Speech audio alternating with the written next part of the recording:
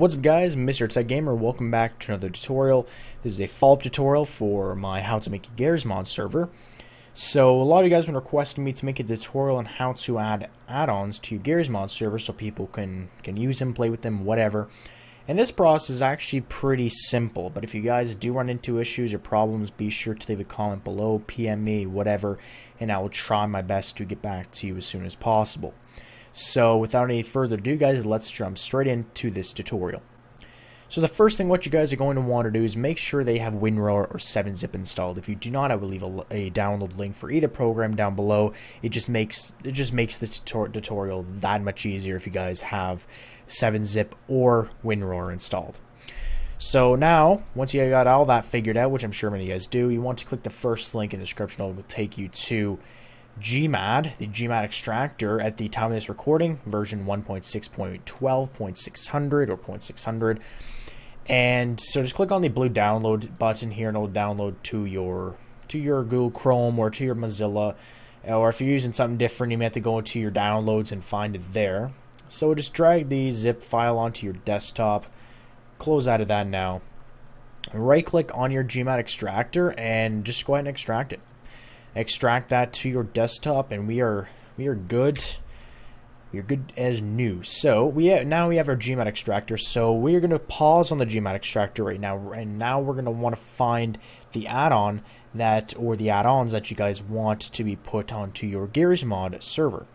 So what I'm going to do is find a quick add-on that I can use for examples. So yeah, so make sure you guys are actually subscribed to your add-ons. You can't just get add-ons out of thin air with this program. You actually have to subscribe to them. So community, workshop, go on to Garry's Mod, and let's find an add-on that I can use for an example. So add-ons. So I like the skunk. So let's say I want the skunk added to my server because people like skunks. I want this on my server. So what you would do is you would go ahead and click on subscribe, and what this will do is it will basically download. So what I'm going to do now is make sure you run Garry's Mod when you download your add-ons, just so it initializes with the game. So I'm going to launch Garry's Mod. I'll be right back. I'm back. So the next step, what you guys have to do is actually go to your directory for your Garry's Mod. It is usually in your C drive or your D drive. Mine's on my D drive, but usually it's on your C drive. And you go to your program files, x86, go down to Steam, down to Steam Apps, Common, and then Garry's Mod, which is right here, and then Garry's Mod again, and then add-ons. So now we have all our add-ons here. So mine is actually under the type of a GMA file, which is a different extractor tool, which I may talk about later on in a different video. But basically yours might be a notepad file or some sort of unreadable file by your computer.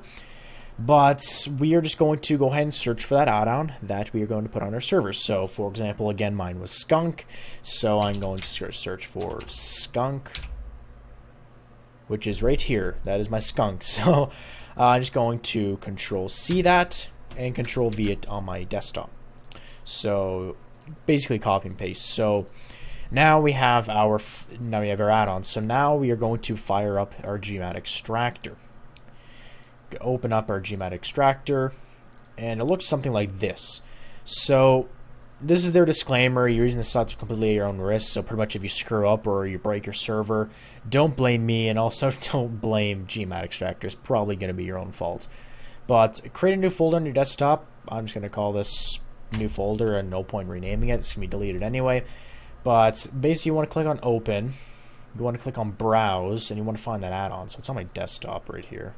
So it's skunk.737. This is their ID, which you may need to use if you're doing this on a fast DL, but I will not get into that. Okay, so now once you have that all selected, you're going to want to click on select.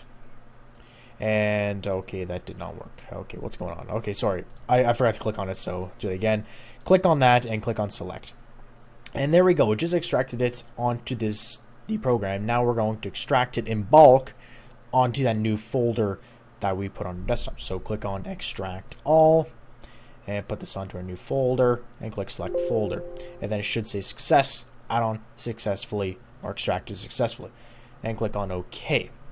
So now in our new folder, that is our add-ons. So what we're going to do now is this is our add-on folder. So we're going to need to keep this for our add-ons for our server. So now we're going to put it into our server files so we can now load it onto our Garry'sMod server.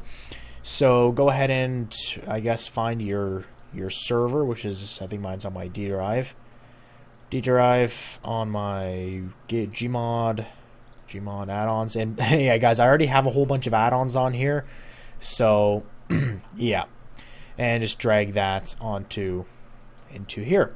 So I guess you can rename this to skunk or something. I don't know how to spell skunk. Lol. Okay, so now we have our add-on installed, so it should look like that. So now we're going to run it. So I'm going to boot up my Garry'sMod. Or first we should actually boot up the server and let it initialize. So I'll quickly... What am I doing? I'll quickly boot up the server and I will be right back. Alright guys, we are back. So for some strange reason that skunk add-on did not work. I do not know why, but I did use another add-on called the Blundergat. So once you've actually installed it onto your server with the Gmod extractor, and you're basically all good. So for example, like I said, mine's the Blundergat, and as you guys can see, it works very well. And I do apologize about that. This skunk, it just did not work out. I couldn't find it. I thought it was a player model. I thought it was a gun. I thought it was like an entity or an NPC, so I couldn't find it. So this is the Blundergat add-on. So as you can see, it works very well. I'm not doing like a mod demonstration or anything, but you know, it works pretty damn well, as you can see. But yeah, but that's how easy it is to install add-ons. And I know it's kind of a pain if you have to install like 50 add-ons. It might take a very long time, but I do have another way, which I may talk about in another video. This is using a different software, but I think it might be a little more confusing, so I kind of want to get your guys' opinion on that. But that's basically it. Thank you guys so much for watching, and again, if you have any questions, concerns, comments, whatever, leave them in the comments section below, and again, I'll try to get back to you guys as soon as possible. But that's basically the tutorial. I'll catch you guys in the next video. Peace.